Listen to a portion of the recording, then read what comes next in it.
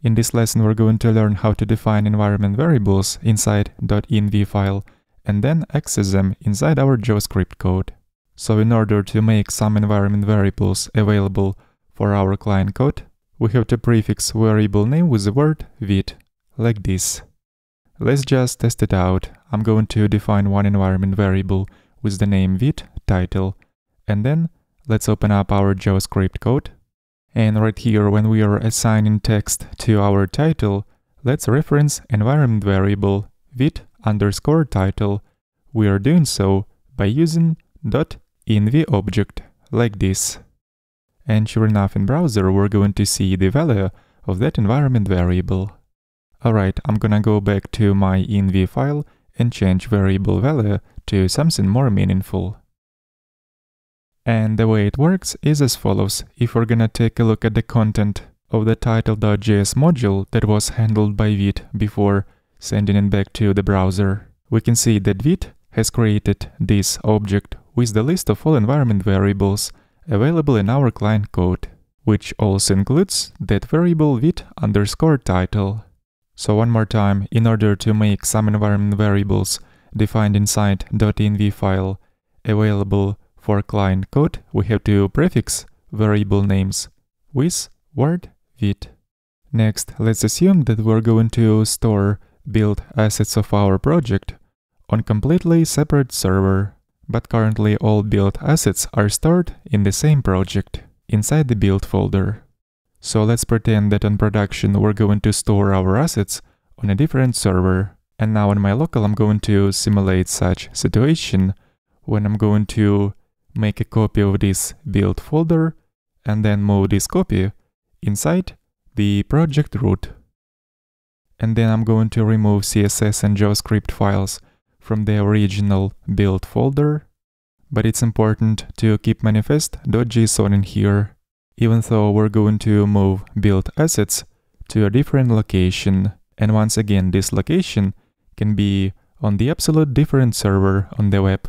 Just for demonstration purposes, I have moved my assets to the project root, which is still different location, so we can kind of assume that the assets has been moved to a different server. And now I'm gonna rename the copy of the build folder I have just moved inside project root. Let's call it build. And from here I'm gonna remove manifest.json, because we already have this file in the original build folder, which is inside of public folder. So now the goal is to make Laravel reference assets in a different location. Of course, for now it is not going to work because Laravel is still trying to fetch these assets from the original location, which of course it cannot find them because we have removed them from this location. So to pretend that I'm gonna move assets to another server, I'm going to use Node.js package called HTTP server, which is basically going to start development server on my local. And I'm gonna use flag global to install this server globally in order to run development server from any location on my operating system. Right after installation process is finished, we can verify that the HTTP server has been installed by running which HTTP server, and if we're gonna get the path to this utility, that means we have successfully installed the server. Next, in order to serve any folder by using this server, we're gonna run the following command. So I'm gonna switch over to the terminal, run HTTP server, and specify dot as one argument, which is the root of our Laravel project.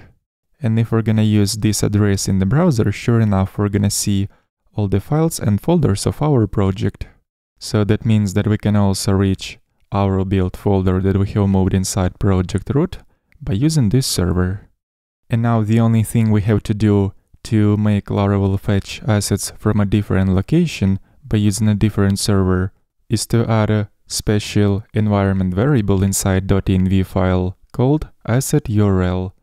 And this variable is used to specify the host where our assets is going to be fetched from.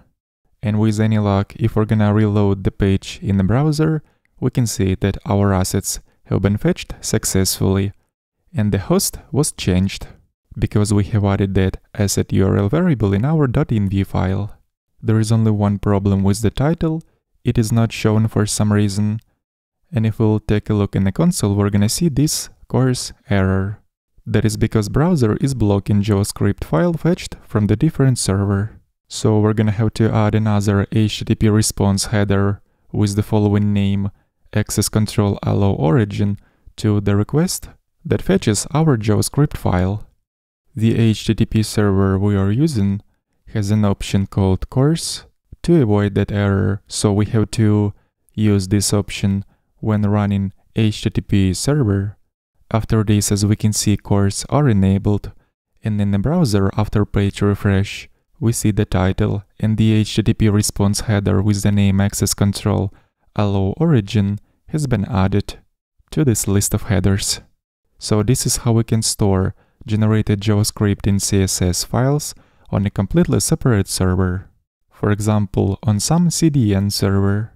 And right after I'm going to remove this asset URL environment variable, assets will be fetched from the default location of the same server.